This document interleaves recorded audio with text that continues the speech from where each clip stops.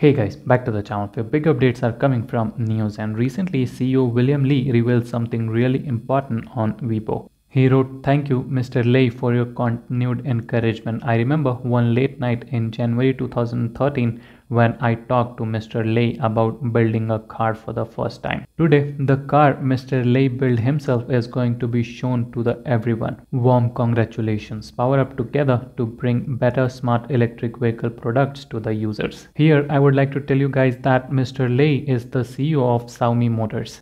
And we have also heard that the Xiaomi is going to enter into the EV market. Definitely, they will take the help of NIO. Analysts are also expecting that Xiaomi is going to join NIO's battery swap network really soon. Apart from that, another big news which is coming from NIO is this company's NOP Plus completes coverage of 320,000 kilometers urban mileage, exceeding year-end's target. In Shanghai, NOP Plus is available on 99% of the city's main road, while the coverage of all urban roads in the city, including the main road and all side roads, reached 78.4%.